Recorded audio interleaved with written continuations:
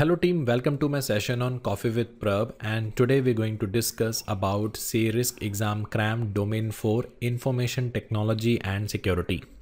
The content area in this domain will represent approximately 22% of the CRISC exam. So you can say like that 33 questions approx is basically testable from this area, okay, from this domain.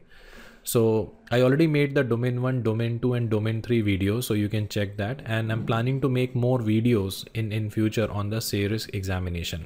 So if you're new to my channel, do subscribe to my YouTube channel and click on the bell icon to make sure you should not miss my future videos on a similar topic. My name is Prab Nair. For more information, you can refer my LinkedIn profile. Thank you. So when you're talking about the domain 4 covered two parts. One part is called as the information technology principles.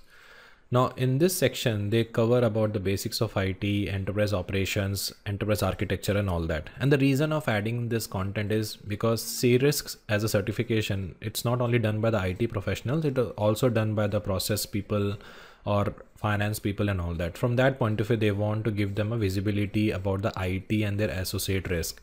So that is why in this part, they cover enterprise architecture, very high level, IT operations, project management, enterprise resiliency, very, very important, which is also called as a BCP. Along with that, they talk about the data lifecycle management, which include the privacy aspect, system development lifecycle, the phases in the SDLC, and emerging trend in the technology, which talk about AI, blockchain, and all that. But when you're talking about the part B, in part B, they talk about the information security. This is one of my favorite area because when you're talking about the part B, they talk about the information security concept. They talk about the framework. We talk about the awareness trainings, effectiveness of the awareness training, because human is the weakest link in the organization and that can be mitigated with the help of regular training. Then along with that, they also covered on the data privacy and principle of data protection. So we'll start with the part 1 first, which is called part A, and then we'll discuss the part B. Okay. So part A is information technology principles. So in the information technology principles, the first part, we need to understand about the enterprise architecture. Okay. So what is enterprise architecture? So when you're talking about enterprise is all about PPT. What is PPT? PPT stands for people, process and technology. And how they're going to work, that is depending upon what architecture you have adopted. So architecture is just like a blueprint. So enterprise is all about the information system, people, process, technology, and architecture is all about the layout. Let's understand in a very simple term. This is your desired state. Example, like you wish to reduce, you want to reduce the weight up to 65 kg, like you want to reach 65 kg weight. And your current weight, body weight is basically 90 kg. So you want to drive from the current state to desired state. Now you need a plan, right? So you need a plan. In the plan, you need to talk about the workout, the food, the diet, healthy style and all that. So that need to be aligned in this particular plan. Correlate in this particular plan, because we need to eat the right food, we need to do the right exercise on a right time. So we will create a workout plan, and in the workout plan we organize all these details. So this workout plan is the architecture. This workout plan is a blueprint. So by following this blueprint, you can able to achieve the desired state. Same like in the organization, we are running a different technologies, we're running a different services and all that. In order to correlate all these elements, we need to use the framework. Sorry, we need to use an architecture. Same like this is your current IT structure. Okay. And this is your business strategy. What you need, you want to ensure the current IT functions and all that, it should support the business function. So that is why we basically adopt the architecture. So by architecture, we can able to organize all the process and people, all the parameter in a proper sequence by which we can able to achieve my current IT to the business requirement. So whenever we starting any kind of a strategy in the organization, you need to organize the element in a particular parameter. That is where we adopt the enterprise architecture. Same like before building a house, you design the blueprint of the house, which give you visibility about the placement of window, doors and all that. So that blueprint is the architecture, and according to architecture, you achieve the transition from a current state to the desired state. So here, if you can see the description, enterprise architecture is a conceptual blueprint that describes the structure and operation of the organization. Okay. And the purpose of enterprise architecture is to determine how the organization can effectively achieve its current and future objectives. But along with that, enterprise architecture also involves the practice of analyzing, planning, designing, eventually implementing of the analysis on an enterprise. Because if we're talking about the overall thing, in environment in which enterprise architecture is either immature or absent, so risk practitioner is effectively forced to place greater emphasis on the use of a technology specific assessment as a mean for building a price mill vision of the current IT risk. And evaluation of a risk against the established enterprise architecture therefore yield both greater efficiencies and more completely understand on the risk environment. So I have an example here, you can see. So this is called your viewpoint. Example, customer has their own viewpoint, business owner has their viewpoint, and ICT director has their viewpoint, and internal auditor has their viewpoint. Now, it is not possible for us as a risk practitioner that, okay, we can able to mitigate or address all the risks. So before going to drive that, we need to understand all their context. So whenever we're building any kind of a solution in the organization, we need to understand their, perspective, and that is called as a contextual layer. Then based on that, we basically build the conceptual, where we're talking about governability, usability, maintainability, security, and based on that, we introduce the control objectives.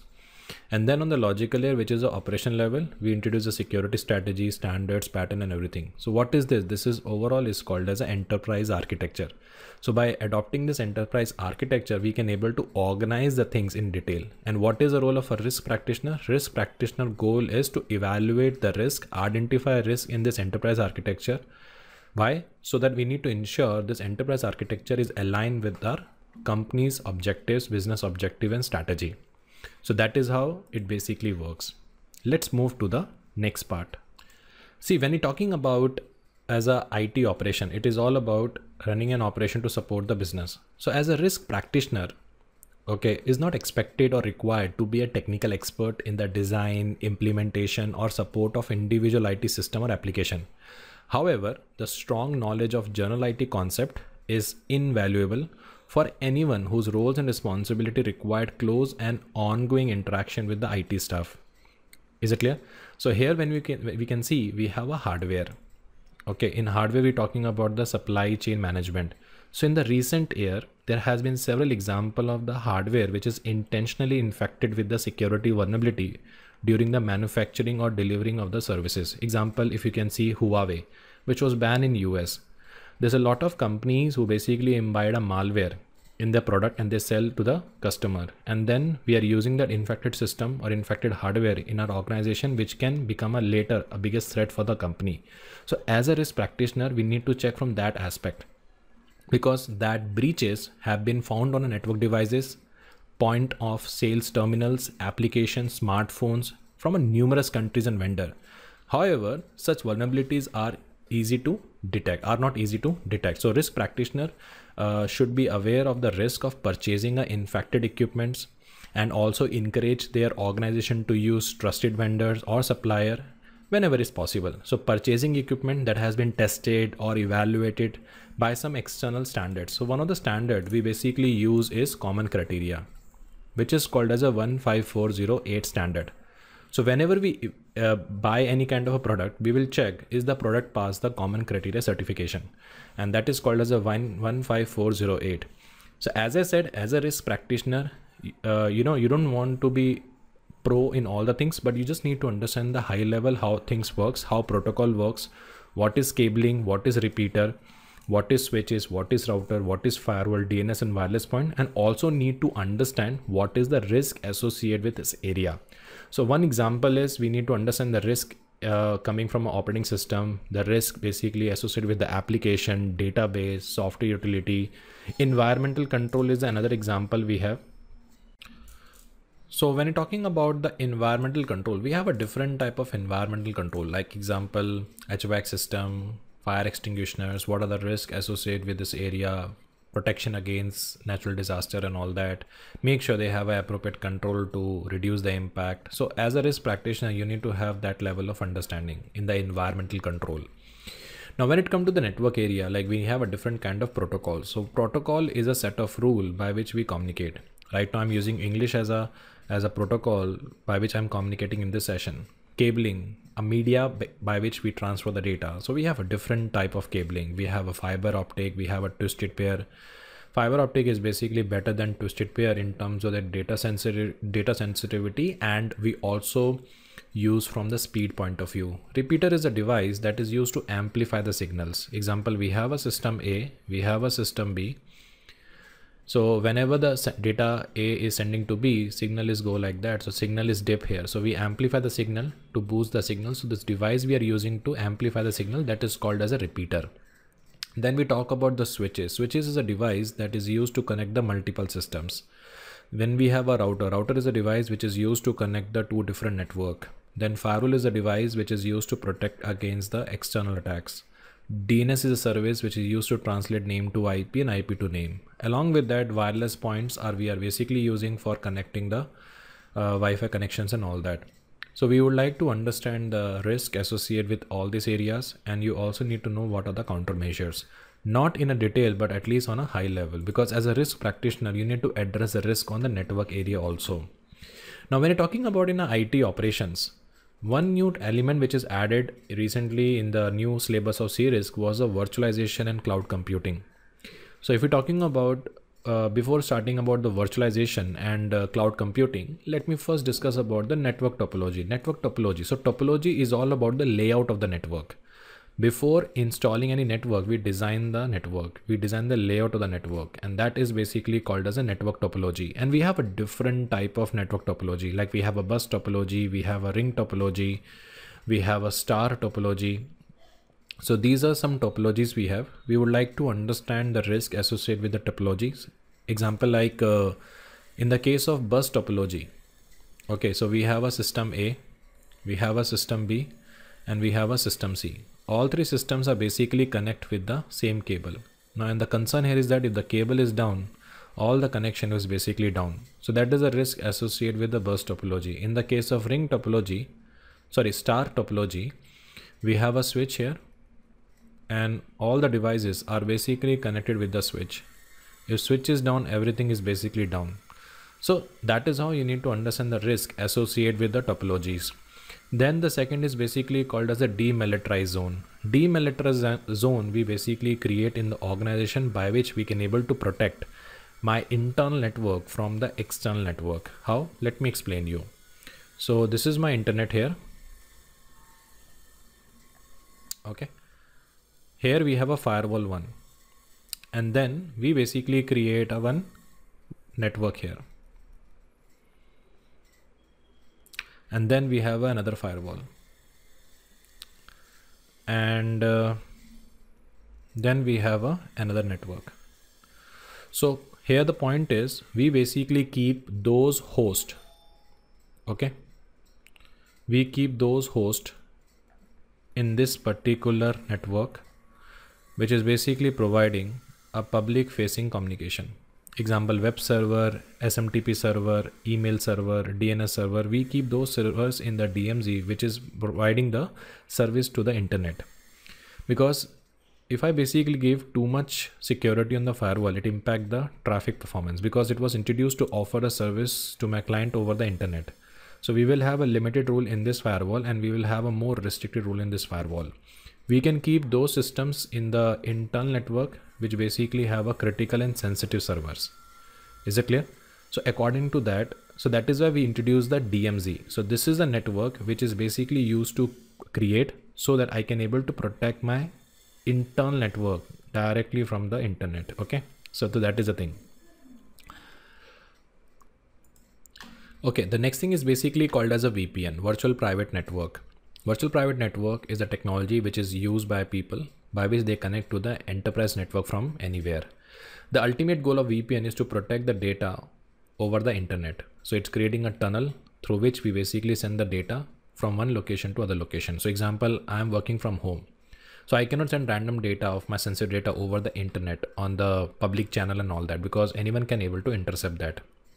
So VPN used to create a unique channel from my laptop to the enterprise server, and through that particular channel we able to send the data in a secure manner. So that is basically called as a VPN. Now coming to the point is virtualization and cloud computing.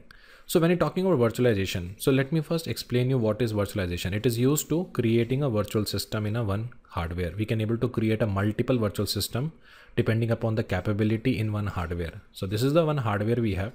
So we simply install the one OS, and then on top of it we install the applications. But might be I need to run multiple OS. So this is the system we have, in which I will install the OS, and then I will basically install the VMware workstation, and then I'm able to create a multiple virtual machine. So by this way I can able to utilize multiple system in one particular hardware, and by this way I can able to fully utilize my hardware for my business objective. So we have a two type of virtualization actually. So one is basically called type 1, and one is basically called as a type 2. So in the type 1, what happen is, this is the hardware, and on top of the hardware we basically install the ESXi, and then I'm creating a virtual machine. But in the type 2, we have a hardware, then I will install the OS, which can be Microsoft, Linux, and then on top of it I'm installing the virtual machine, VMware workstation, and then I'm creating a machines. So type 2 is basically less secure. The reason is very simple, because if the type 2 is less secure, reason why is because along with the VM we're running some other applications also. So hacker can basically exploit this application. From there he can able to access a VM, and from there he can able to access a multiple machines. But in the type 1, as a security professional, I need to protect the ESX only. So by protecting ESX, I can able to protect all the machine. So reason of introducing a virtualization is we can able to fully utilize my hardware for my business objectives. So cloud computing is a new topic. Okay, cloud computing mean everything is hosted on the cloud and you can able to access the service from anywhere. That is basically called as a cloud computing. So in a cloud, we have a two important thing. One is basically called as a service model, and one is basically called as a deployment model. When you're talking about the service model, we have a three type of service model. One is called as a SaaS, one is called as a PaaS, and one is called as a IaaS. But in the case of deployment model, we basically have a four type of deployment. One is basically called public cloud, one is called as a private cloud, one is called as a community cloud, and one is basically called as a hybrid cloud.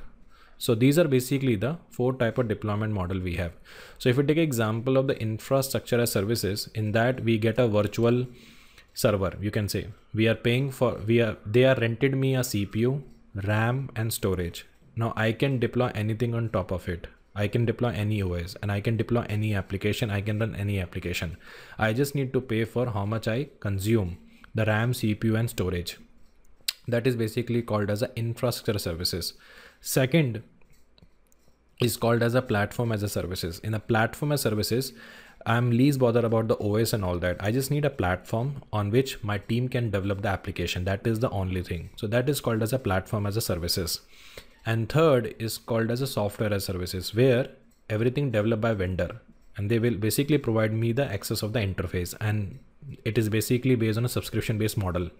The best example of the IaaS is the AWS instance and all that. The best example of PaaS is Azure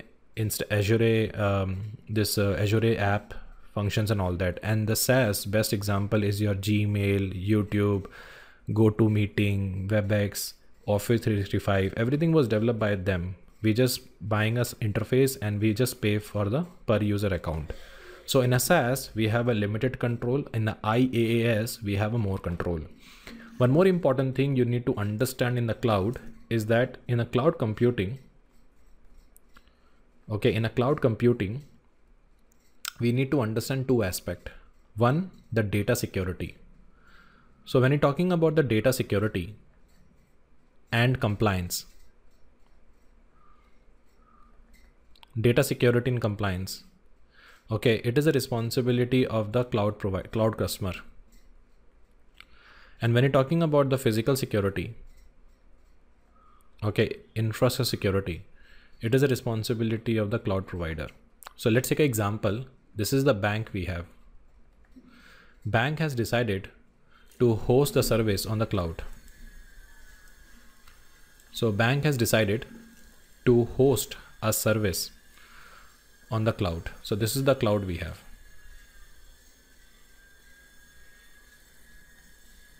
Okay, so they decided to host the data application, okay, on the cloud. So we have a customer here. Customer came to bank, customer provide the details, and bank basically store the data in the cloud. So even there is a security breach occur from the cloud provider point of view, it is a bank who answerable to customer. It is a bank who answerable to regulatory authority. So no matter what security breach happen on the cloud, it is a bank who answerable to the customer. Okay, so you can transfer the responsibility, but you still own the accountability of the operation. So cloud computing has many advantages. However, it also create a risk. One area of concern is that cloud data center are exceptionally protected, and they are also exceptionally tempting target because all the data are consolidated in that server. So attackers targeting those servers and all that. The live example in the past, there's a lot of attack happen against the AWS and all that. And because of that, it disrupted major services on the internet or on the world. So cloud data center are exceptionally protected, but they are vulnerable for multiple attacks. Enterprise should understand where the data may reside. Okay, where the data may be physically stored, because that determines the jurisdiction for purpose of privacy and regulations. So risk practitioner whose organization are considering a migration of infrastructure to the cloud, they should keep in mind that this is the business decision. However, outsourcing of any sort of form of in a form of risk transfer, it cannot fully transfer the risk. Should the organization data be compromised or system fail in a cloud environment, so enterprise has to analyze all kind of a risk. So these considerations may not alter the decision to migrate to the cloud. Risk practitioners should also ensure they are included in their decisions. So this is the element we need to consider. Okay, so next is basically called as a project management. So we have several risks associated with the project management also. What is the difference between the project and program? So project is basically a time-bound activity which has a start and end date, whereas a program is basically a continuous. So when you're taking example of projects risk, sometime what happened, the project could not able to meet on the defined objectives, or the failure of one project will affect the other. So these are risks we have. So we can have some kind of a controls by which we can able to mitigate this risk. Example, like you can implement the change control board to prevent the scope creep. You can implement or you can prioritize your critical project tasks to use resource optimally. And third most important thing, you can reorganize or providing the additional resource to overcome the bottleneck. So that is how we can do that. And when we're having a project closeout, it should be done in such a manner, it should not reveal any informations. So there will be some kind of anticipated points at which deliverables are fully transitioned to user or system support staff, and the project is basically closed. Make sure we should have a proper delivery there. And in particular to the project closeout, post implementation or after review also required, which help us to allow the identification and capture of the lesson learned, and that can be used to improve the future projects. So stakeholder satisfaction should be considered as a part of a process. However, the projects are typically undertaken for the benefit of the sponsor. So accordingly, verifying the sponsor satisfaction with outcome is important. So closure procedures are often standardized within the large enterprise, and according to that, we try to validate the goal. The next part is called as a enterprise resiliency. See, resiliency basically mean able to continue in the case of disaster. That is basically called as a resiliency. So we have a two aspect in the enterprise resiliency. One is called BCP and one is called DR plan. So business continuity plan is all about continue the business in the case of disaster, okay, or how to sustain business in the case of disaster. That is called BCP. So that's why if you can see here, it is clearly mentioned documentation of a predetermined set of instructions or procedure that describe how the organization mission business process will be sustained during and after significant disruption. Whereas a DR plan is a written plan for recovering one or more information system at an alternate facility. So one example is when you're talking about, this is the site 1 we have, okay, and we have a site 2. So we have a spare site also.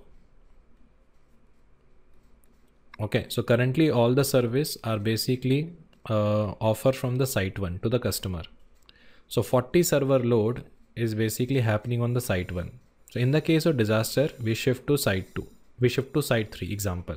So it is like a backup site for site 1. But problem is that it is only having a 20 servers. So 40 server load shift to 20 server, definitely it impact the performance. So this cannot provide me a very stable solution. So here I basically perform the DR. I'm trying to recover from the disaster which is happening on the site 1 and try to up the site 2. So after a particular point of time, I can continue my service from the site 2. So here I perform the DR. Here it was a contingency plan, and overall these are included in the BCP plan. One more example I can give here is, suppose you are part of my online training and we are doing a training from 9 AM to 1 PM. So that is basically the time of the training we have, 9 AM to 1 PM. Now what happened during a 9 AM to 1 PM, there was a power failure. So I switched to UPS.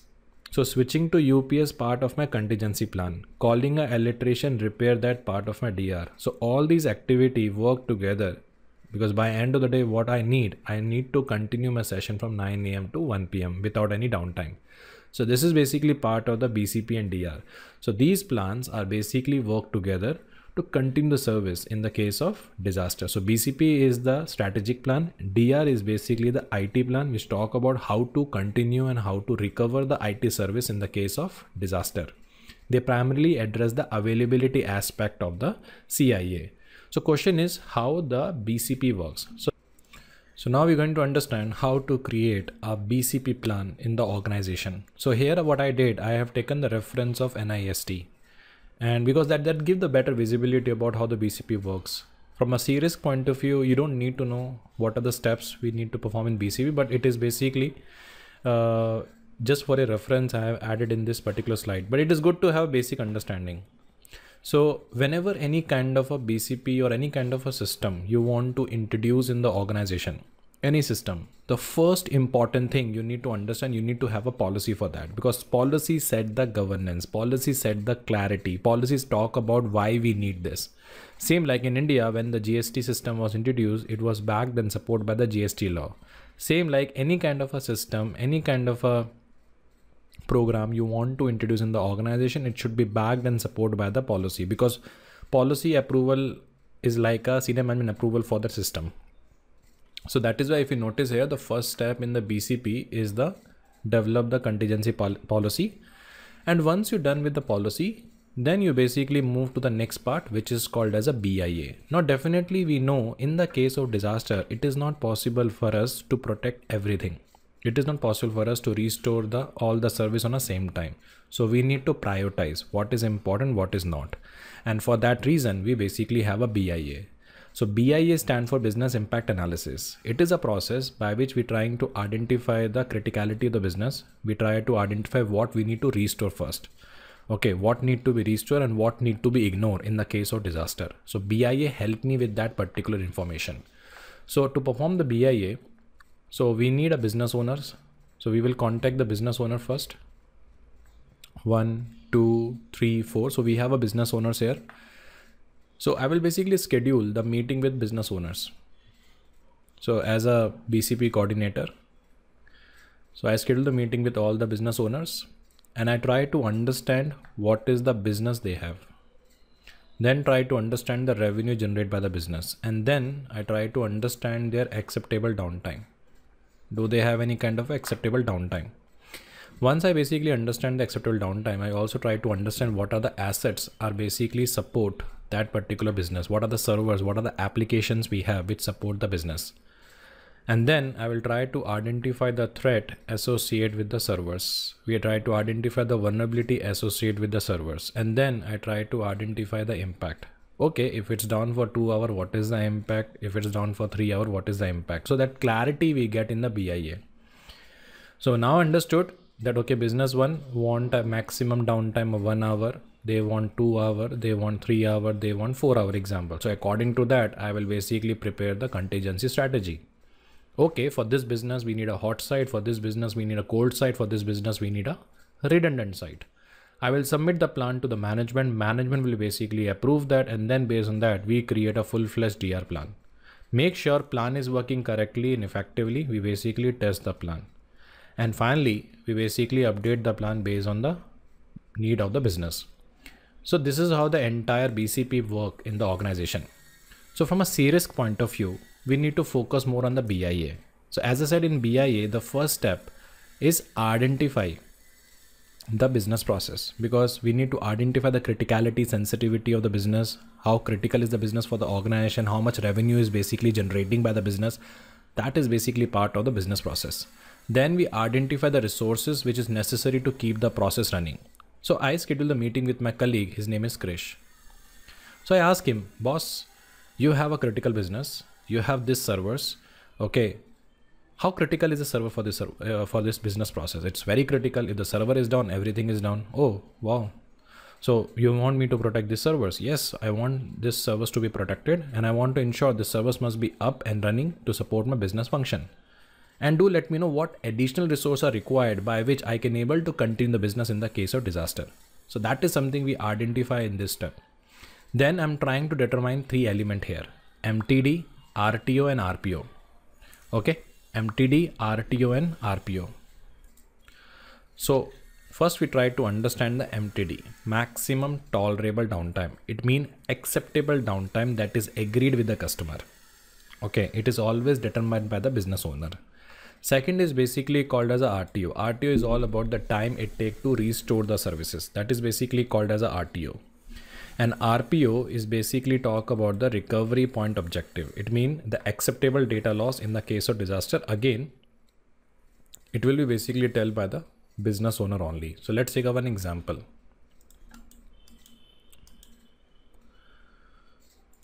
So if you notice here, suppose this is the MTD that is agreed with the customer is 4 hours. Okay. And now we have a server here. Server was basically working since 7 AM in the morning. It is up since morning 7 AM and it worked well till 9 AM. It worked till 11, worked fine. Suddenly what happened? Server was basically down. Server was down at 11:15. Server was down at 11:15. Okay. So according to MTD, the server need to be up by 3. So RTO is the value which is determined based on the MTD. So if MTD basically say 4 hours, I will set the RTO which is less than 4 hours, which is called 3 hours. Because ultimate goal of a BCP is RTO should be less than MTD. So what I did, I tried to restore the service by 250. So the effort I took to restore, that is my RTO. But because if it exceeds by 3, then it will be an inoperable loss for the business. And in that case, client will not going to handle any kind of a thing, and they will basically enforce a penalty clause on that. So we need to protect against the financial risk and all that. So we need to make sure the server need to be restored before the 3 PM of the IST. So here by 2 PM, I was able to restore the server. That is basically my RTO. So RTO is less than MTD. Now third point is basically called as a RPO. RPO is basically called as a acceptable data loss. So here I'm keeping a RPO suppose 2 hours. It means maximum data loss that I can able to support or suffer maximum is 2 hours. So it means according to 2 hours, every 2 hours we need to take a backup. 7 AM we took the first backup, which is called 1.1. The second backup we have taken at 1.2, which is at 9 AM. Then version 1.3. At 11:15 server was down. So the 2:15 when I restore the server, the last backup I was restored, that is called 1.3. So in this case, 15 minutes of data loss we have suffered, because after 11:15 there is no operation happen. And if there is no operation happen, there is no data was generated.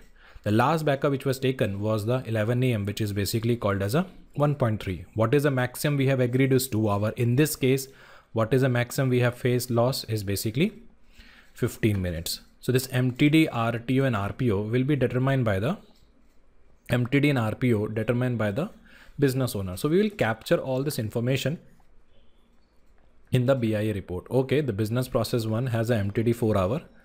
The business 2 basically has a MTD of 3 hour. The business 3 basically have a MTD of 2 hours. So if I fail to restore in 2 hour, it has a high impact. If I fail to restore in 3 hour, it has an impact. If I fail to restore in 4 hour, it is an impact. So according to that, I will prepare the DR plan.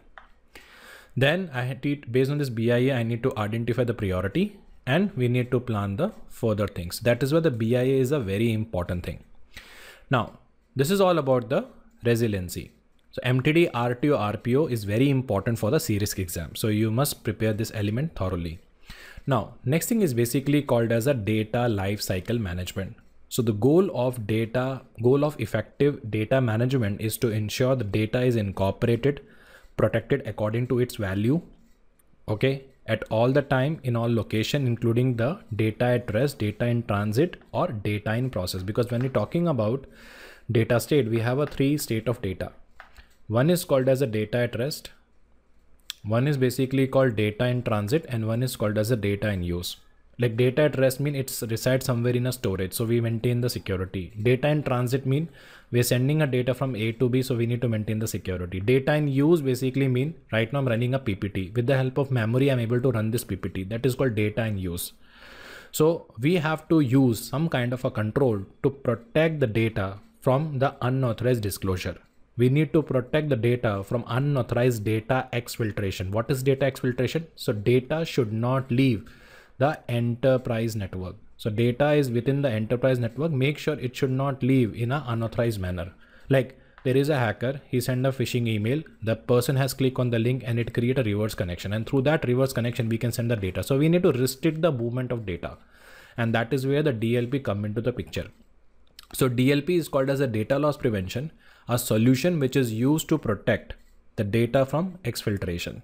So these are basically the element we have. So, but when you're talking about the DLP is basically worked in a 2 way. One is called network based DLP and one is basically called as an endpoint DLP. Okay, network based DLP and one is called as an endpoint DLP. Example like we have a switch. Okay, so this is basically my network based DLP. And then we have a system A, we have a system B, and we have a system C. So in each system, we basically install the endpoint DLP. Okay. So user is trying to browse website and all that. So he trying to establish a connection with the external server. So there is a possibility data can be leave by this way, but network based DLP is there. We try to block the data. So it is a solution which is installed to ensure the data should not leave in an unauthorized manner. But there is a possibility user is disconnected from the network and connecting a pen drive and trying to copy the data. So there is an endpoint DLP installed in the system which prevent from copying that particular data. Clear? So ultimate goal of the DLP is to ensure protecting of the data. Okay. Now we have some risk associated with the emerging technologies, and one of the emerging technologies is blockchain.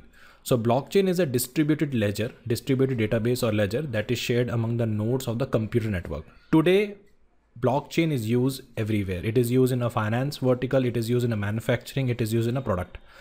So this allows maintaining a timeline of the transaction, allow the history of data to determine without centralized processing. And that can also be the risk, because there is no central party to manage a thing. So that basically bring the risk. There is no uniformity in that. That is basically bring the risk. If someone modify the transaction, updating a transaction, that lead to the integrity issue.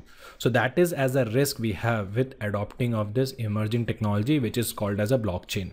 So today, blockchain is best known for their crucial role in cryptocurrency system, such as Bitcoin, for maintaining a secure and decentralized record of transactions. So wherever there is a decentralized mean there is no centralized authority to manage that. So it brings automatically the new risk toward the organization. So we need to analyze all the risk associated with emerging technology before implementing in the enterprise. Now, next thing is basically called as a authentication factor.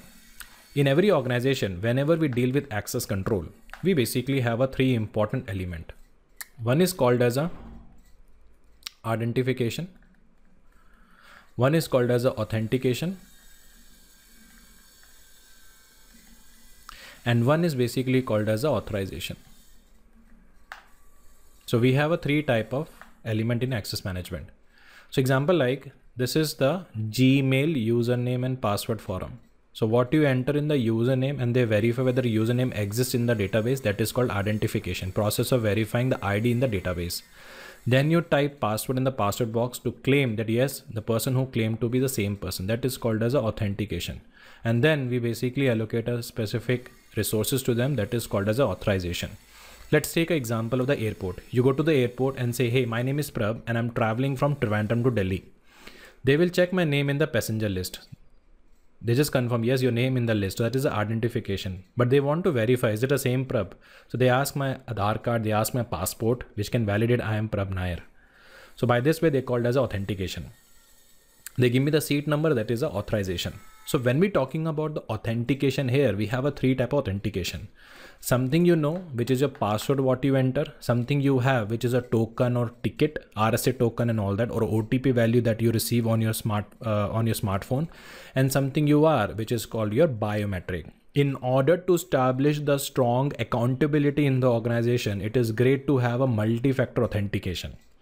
Strong authentication drives the strong accountability. In the data center, if you want an appropriate accountability to be established, implement the multi-layer authentication, multi-factor authentication, because tomorrow they should not deny that it was not him who accessed the thing. Someone has accessed my password, someone has stolen my card. So he cannot say that, okay, someone has stolen my fingers for authentication, right? So by something you showing their presence of the person in that location. That is why the stronger authentication comes from the multi-factor. Now, next thing is basically called as a cryptography. So there is a dedicated video I made on cryptography. So you can check that. In CRISC exam, you need to have a high level understanding about the cryptography. So cryptography is basically is a services. It's a technology. It's a concept which is used to protect the data. So it is a science of writing a data in a secret text. Science of writing data in a secret text is called as a cryptography. So in cryptography, we basically have a multiple standard. So we have a two type of cryptography currently. One is called symmetric and one is called as a asymmetric. Symmetric basically use the same key by which they encrypt and decrypt the data. Whereas asymmetric, they use one key to encrypt and one key to decrypt the data. So we use this cryptography together, which is called as a hybrid cryptography, because symmetric cryptography used for generating a key and asymmetric is used for the key exchange. I repeat again, there is a dedicated video I made on how symmetric asymmetric works. So make sure you can check that. Hash standard or hashing standard is used for achieving the integrity, and digital signature basically offer the authenticity and integrity to the documents. So this is basically part of the cryptography. Okay, so it is very important for you to also understand the different risk associated in the SDLC. SDLC basically stands for software development lifecycle. Okay, so SDLC is fundamentally a methodology which is intended to support the effective project management. And there are numerous approaches to manage the projects. Okay, however, many core principles are same even when particular style of showing the considerable difference. So proper oversight and clear requirement, user involvement, communication between the team member and user, and regular review of project progress are all the critical to the project success. Okay, so here you can see the first step is initiation, where you schedule the meeting with the customer, understand his requirement, okay, and understand end-to-end everything. Then during this phase, we also design the application and documenting what is the functional requirement we need in the application. Then we basically try to develop the application, and then we try to implement the application after obtaining the authorization. Then we maintaining the application, and when the application meet his lifespan and all that, we basically dispose the application. Make sure we should do the risk assessment in every phase. When we having a meeting with the stakeholder, make sure we understand the requirement correctly, make sure we have captured the requirement correctly, make sure all the risk has been addressed properly. So that is a risk perspective. During a development, adopting a secure coding standard, make sure there should not be any risk associated on the coding level. Developers will get a proper access. No others should not have access to the area. So that's something risk we need to review. During an implementation, the software should develop as per the business requirement. It should be implemented as per the business objective. It should not produce any kind of errors. So that is a risk associated with the implementation. Maintenance and disposal is the next important part we have. So we need to understand from a risk practitioner perspective about the risk associated in all the projects, risk associated in all the phases. So risk practitioner will often find the project at risk of failure, and it should be able to identify the cause of those failures and recommend the solution, report risk to the management. So this was a part A. In the part B, we talk about the information security principles. So in the information security principle, the first part, we need to understand the awareness. Okay, so when you're talking about awareness, before going to understand awareness, we need to understand the thin line difference between the awareness, training, and education. So when we're talking about awareness is basically a short term. Awareness is a short term. Training is a mid term. And education is a long term. Example like, I was in an impression the 8-character password is a secure password. So I was using 1, 2, 3, 4, 5, 6, 7, 8. I attended the awareness workshop conducted by my team member, and I got to know alphanumeric and special is considered as 8 characters. So this is something which modify my behavior. I used to share my password with my family, friends, and all that. After attending the awareness workshop, I got to know I should not supposed to share my password. This is how they modifying my behavior. Second is basically called as a training. Training is basically introduced to modify the skill.